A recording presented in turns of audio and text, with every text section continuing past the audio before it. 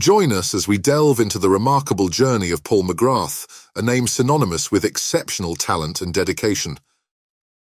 McGrath's journey is not just a tale of sporting excellence, it is also a deeply personal story of battling demons and overcoming personal struggles with heavy addictions. Paul McGrath was born in Greenford, Middlesex, to a Nigerian father and an Irish mother. McGrath's life was complicated from the start. His father left before he was born, and his mother, Betty, faced the daunting challenge of raising a child considered illegitimate and born of an interracial relationship in a society that was far less accepting than today. Fearing the judgment of her father and the community, Betty secretly went to London for Paul's birth, returning to Ireland only to have her baby forcibly taken and placed into foster care by members of the Catholic Crusade in Dublin. This difficult start led McGrath through various foster homes and care facilities around Dublin. At the age of 5, after being deemed uncontrollable by one foster family, he briefly reunited with his mother before being placed into an orphanage. In a poignant twist, he was known as Paul Nwobilo for a time due to the admission forms requiring a father's name. Despite these challenges, Betty and McGrath's half-sister Okun maintained contact, visiting him and nurturing a bond that McGrath yearned to deepen. The longing for family and stability was a constant in McGrath's life, even as he navigated the complexities of his identity and the separation from his mother and sister. Yet, amidst the turmoil of his childhood, McGrath discovered a passion for sports, shining as a youth footballer for Dalkey United. However, just as his sporting talents began to emerge, McGrath faced another significant hurdle, a catastrophic mental breakdown that led to a year-long stay in St John of God Psychiatric Hospital in Stillorgan. This period marked a low point for McGrath as he battled through a state that left him withdrawn from the world, a condition so severe that doctors doubted his recovery. Paul McGrath's professional football journey began with St Patrick's Athletic, a club that would lay the foundation for his remarkable career. Making his debut on the 30th of August 1981 in a League of Ireland Cup clash against Shamrock Rovers at Richmond Park, McGrath quickly showed his potential by scoring the winner in his very next game during a Leinster Senior Cup clash. This early promise was noted by manager Charlie Walker, who had spotted McGrath among local talents, predicting that these players, including McGrath, would make the club proud by the season's end. At St Patrick's Athletic, McGrath wasn't just another player. He became a sensation, earning the nickname the Black Pearl of Inchicore for his standout performances. His exceptional skill on the field led him to win the PFAI Players Player of the Year award in 1982, a testament to his impact in the league and an early indicator of the footballing legend he was to become. McGrath's time at the Saints was marked by his ability to rise above challenges and showcase his talent, setting the stage for his move to bigger stages in football. In 1982, McGrath's career took a significant leap forward when he joined Manchester United, managed then by Ron Atkinson. Although he missed out on playing in the FA Cup victory over Brighton and Hove Albion the following year, McGrath soon secured his place as a central defender alongside Kevin Moran, ousting Gordon McQueen. His time at Manchester United was characterised by a promising start, especially during the 1985-86 season when United won their first 10 league games, hinting at a possible league title that ultimately eluded them due to injuries and a fourth-place finish. McGrath's tenure at United also saw managerial changes that affected his position in the team. The arrival of Alex Ferguson in November 1986 initially didn't alter McGrath's status as a key player, but the following seasons brought challenges. Knee injuries and the signing of new players like Steve Bruce and Mal Donaghy made McGrath's place less secure, and his relationship with Ferguson began to strain, marking a turbulent end to his time at Manchester United. Despite interest from SSC Napoli in the late 1980s, McGrath's path led him to Aston Villa in August 1989, a move that would redefine his career. At Villa, McGrath showcased the best football of his life, even as he battled knee problems. The team finished a close second to Liverpool in his first season, an impressive feat that highlighted McGrath's defensive genius. Under managers including Josef Venglos and later Ron Atkinson, McGrath became the backbone of Aston Villa's defence. His leadership and performances were instrumental in Villa's success, particularly in the early Premier League era, where they finished as runners-up in the 1992-93 season. McGrath's influence and respect among his peers were cemented when he won the PFA Players Player of the Year award at the end of that season, a fitting recognition for a player who had overcome so much and delivered performances that left an indelible mark on the club. Paul McGrath's international career with the Republic of Ireland stands as a testament to his exceptional talent and indomitable spirit, making significant contributions that would forever engrave his name in the annals of Irish football history. In 1990, McGrath played a pivotal role in a historic moment for Ireland as the team qualified for its first FIFA World Cup held in Italy. The tournament saw Ireland reach the quarter-finals, an achievement that exceeded expectations and captivated fans back home. McGrath was instrumental throughout the competition, participating in all of Ireland's matches and amassing a total of 480 minutes on the pitch.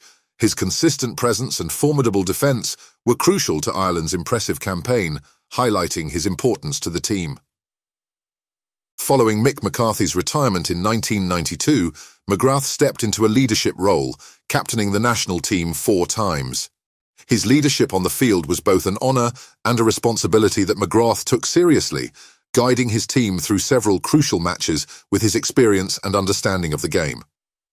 Perhaps one of McGrath's most memorable moments came during the 1994 World Cup in the United States. In Ireland's opening match against Italy, McGrath delivered what can only be described as a heroic defensive performance, helping secure a 1-0 victory against the favourites. Despite battling severe knee problems that plagued much of his career, McGrath's dedication never wavered.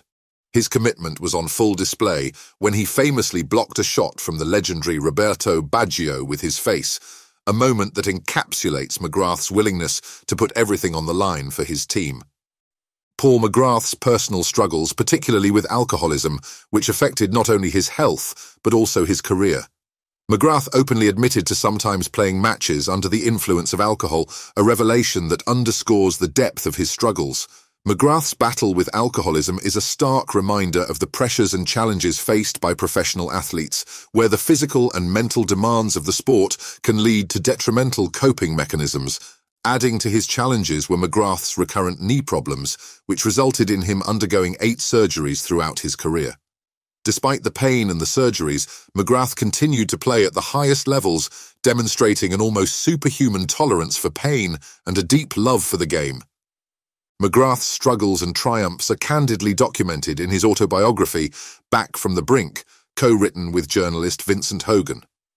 The book, which won the inaugural William Hill Irish Sportsbook of the Year in 2006, offers an honest and insightful look into McGrath's life, detailing his battles with addiction, his football career, and his journey towards recovery. It's a powerful narrative that resonates with many, offering hope and understanding to those facing similar challenges. Upon retiring, McGrath chose a quieter life in Monagea, County Wexford. However, his life post-retirement wasn't without its troubles. In 2004, McGrath found himself facing legal issues, charged with a breach of the peace. Despite these setbacks, McGrath's love for football remained, leading him back to the sport as director of football for Waterford United in Ireland after a 5-year hiatus.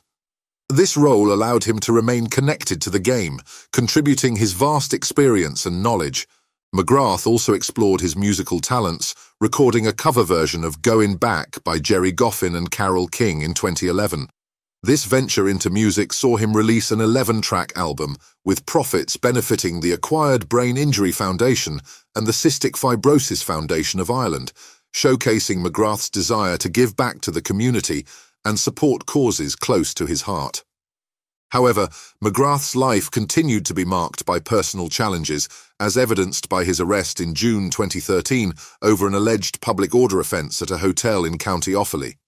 The incident, which led to a court appearance in July, serves as a reminder of the ongoing struggles faced by McGrath in his personal life.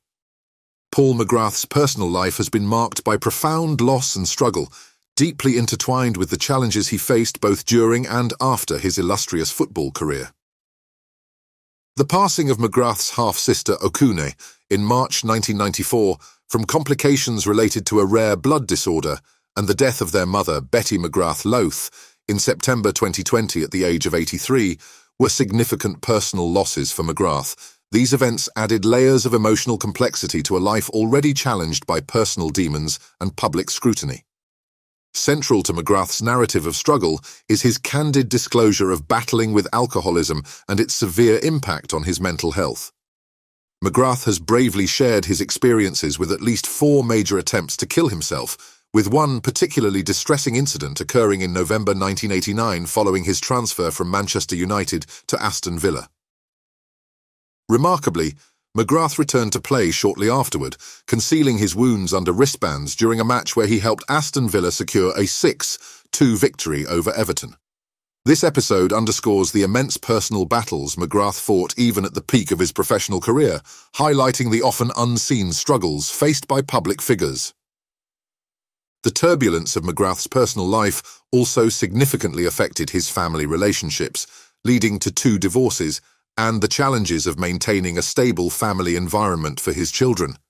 However, McGrath's journey toward recovery, particularly in the 2010s, illustrates a path of redemption and resilience. By gaining control over his drinking, McGrath began to rebuild his life and relationships, achieving a level of functionality he candidly describes as rough but markedly improved since 2014. Despite admitting to occasional alcohol consumption, McGrath's efforts to confront and manage his struggles represent a significant personal victory. As a father to 6 children and a grandfather to 5, McGrath's legacy extends beyond the football field into the lives of his family. His story is one of incredible talent, overshadowed at times by personal hardship, yet also marked by moments of triumph over adversity.